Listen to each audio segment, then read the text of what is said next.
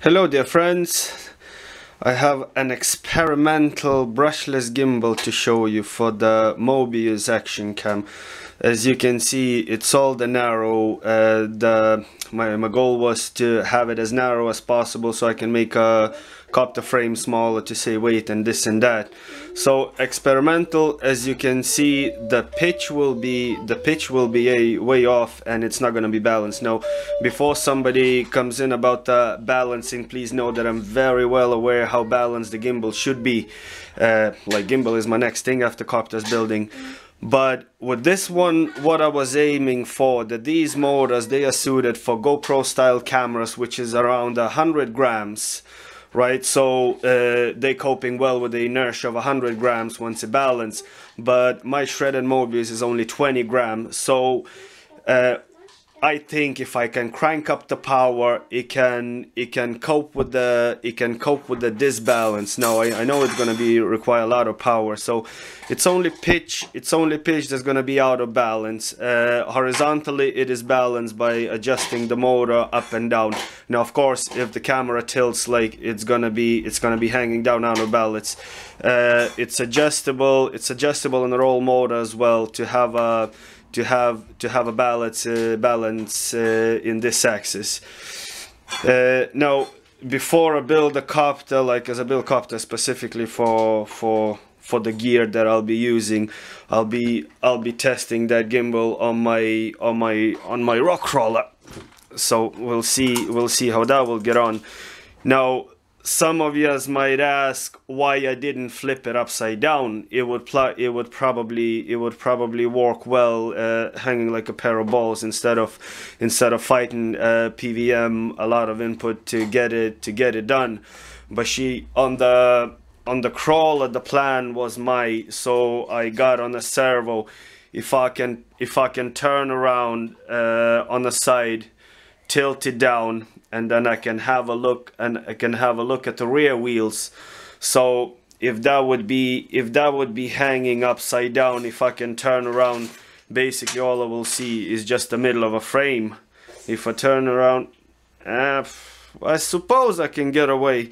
Well, if it's not gonna be working the way I expected it to work, then I'll just flip it upside down and I will test it again. So let's power it up and see what's it gonna do. The controller is the Alex Moss, the very latest software up to this date of a video. Let's see. Initializing. Starts to shake. Now, of course, it's not enough power to lift it up the cam. So it's sort of a holding. I can feel the roll motor vibrating, oscillating. It has a bit too much power. No.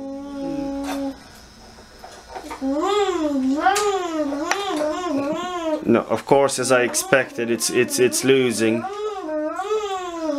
I have to crank up the power and see, because on the GUI only calibrated accelerometer for the sensor, and that's it. Didn't touch any powers, any PID settings or anything. So now of course it loses.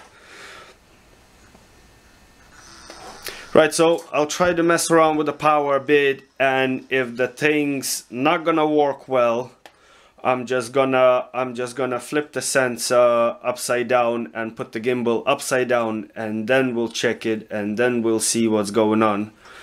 Right, shit. Test number 2 coming in a minute. Right, before test number 2, well, this is number test, but I'll show you what a failure it is to mount on this way. I tweaked a bit in the GUI graphic interface. So here's what's going on. The roll motor, it's more than powerful enough. From 180 I can reduce to 110 of the 110 for power, and it's still holding on very well. Now what goes towards the pitch motor, this motor is a little smaller and it is struggling. I reduced the power to 250. Like it's slightly warm, but it's not the problem. The problem is that because of too much power, it's getting oscillating.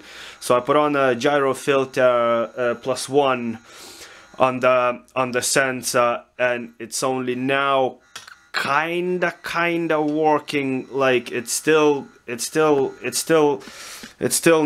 not good enough, and it's all vibrating, so the video will be jello.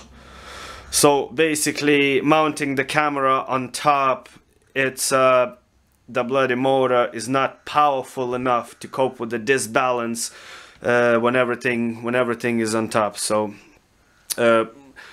I'd say if I would be able to swap like the roll motor putting in here for the pitch, I'd say it should be good enough, but still.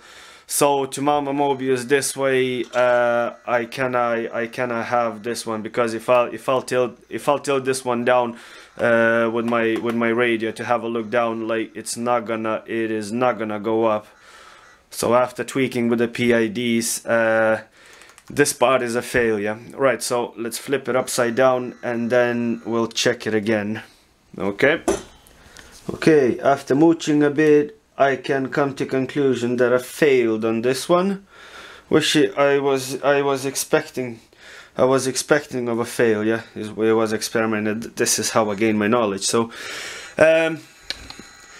anyway, doesn't matter whichever way I do with the PID settings or the power, it's still bloody, even with the cam hanging like a balls down, still bloody doesn't work. It doesn't work. Like if I'll crank up the power, like it still starts the oscillations.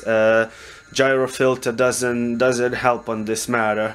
So roll is pretty much balanced, like we all good in there. But what goes towards the pitch, as you can see, it's like slightly movements, and it starts losing.